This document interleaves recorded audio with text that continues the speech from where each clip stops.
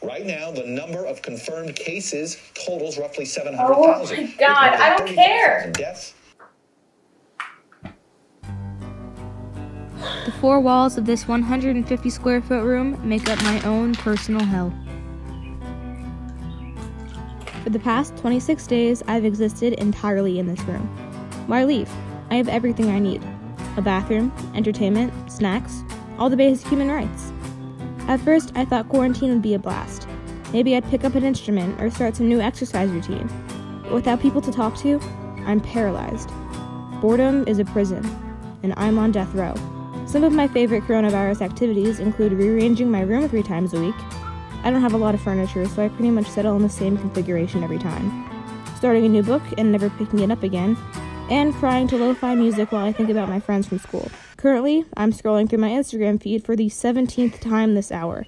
I've liked every post and seen every quarantine selfie that my highly original peers have posted. But still, vigilantly, I scroll on. I need this to end. If the government doesn't let me out of the house soon, I'm breaking out.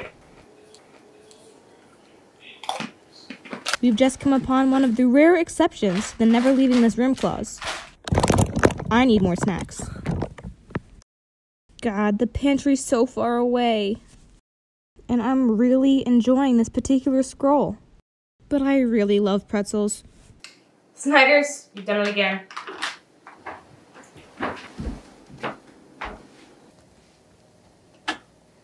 Ugh, we're running low on snacks. Again. Mom, where are the pretzels? You just took the last bag, sweetheart. Mom, I asked you to buy more. There's nothing to eat.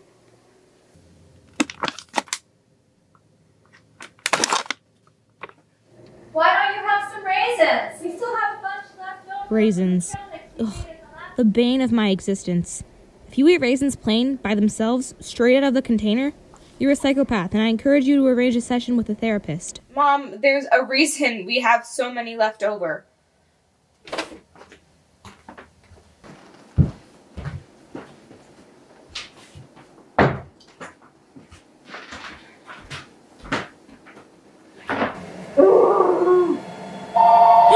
Something's happening! I'll get it, Mom! Hello? Yes, hello. I'm looking for Anna Scott. Hi, this is she. Wait a minute, Mrs. Fredrickson, is that you? Hi. Yes, it's me. It's so great to hear from you. How are you doing? The world's kind of a mess right now, huh? Not too great, if I'm being honest. I completely understand where you're coming from. I'm so bored right now. What can I do for you? Well, Daniel, my husband, he died this morning. Oh my God, Mrs. Fredrickson, I'm so sorry. Yes, thank you. I was calling to see if you could play taps at his funeral on Monday morning. Daniel was in Vietnam, as you know, and, well, the virus shouldn't stop him from having a bugler. Yeah, no, of course, absolutely. When is this happening? It's on Monday morning at 11 o'clock in Westwood, the cemetery across from the Baptist church. We aren't allowed to have a service because of the virus, so there won't be many people there. Thank you so much. You'll never know how much I appreciate this. It's an honor, Mrs. Fredrickson. Your husband, he was an amazing man. Yes, he was. I'm going to hang up now. Okay. I'll see you Monday. I'm so sorry, Mrs. Fredrickson. Thank you. Goodbye.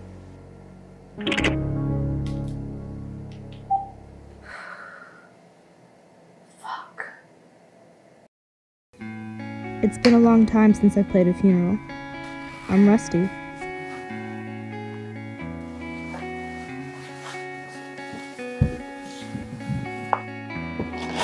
I'm responsible for playing the last notes on people's lives. The final piece of music that touches their ears before being put in the ground.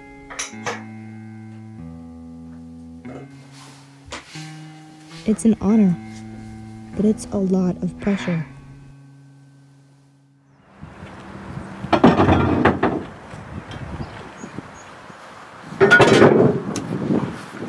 Excuse me?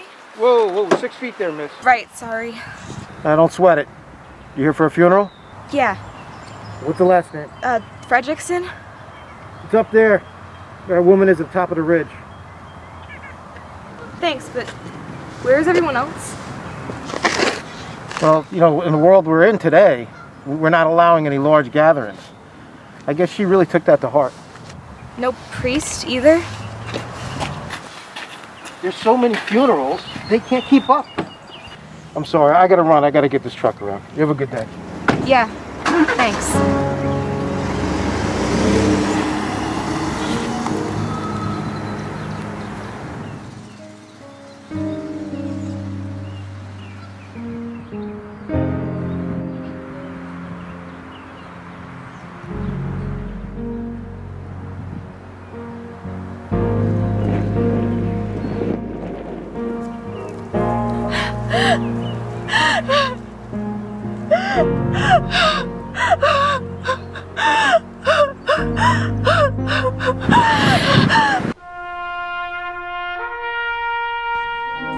People are dying every day.